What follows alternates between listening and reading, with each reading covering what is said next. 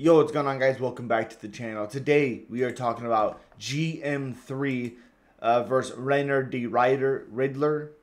Right? No, that's not correct. Reinier D. Ritter. I think that's how you say it. GM3, 37 wins, 17 losses. He's 3-2 in his last 5 fights. Plus 215 underdog, 6-1 with a 77.5-inch reach. Fighting Reinier, who's 17-2, also 3-2 in his last 5 fights. His last 2 losses were that and Anatoly Malikin. That guy's a monster. Minus 280 favorite, 34 years old, 6'4", the 79.1-inch reach. Couple inch reach advantage for Ritter. It's Ritter. 3 inches in height as well. It's the same issue I have when I talked about it in my short. GM3 gets hit.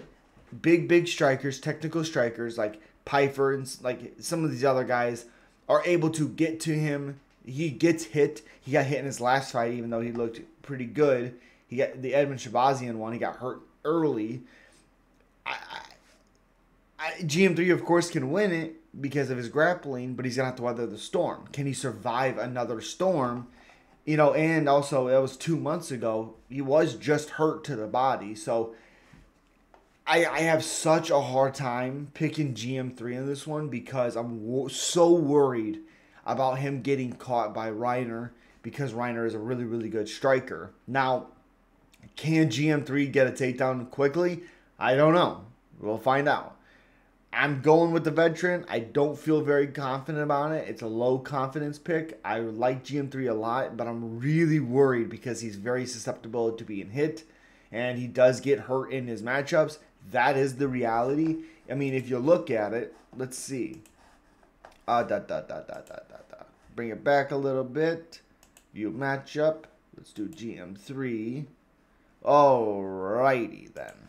Here we go. So, let's look. Knockdown. Petrosky had a knockdown. Let's see. Chimaev had a knockdown. That was a finish. Ian Heines had a knockdown.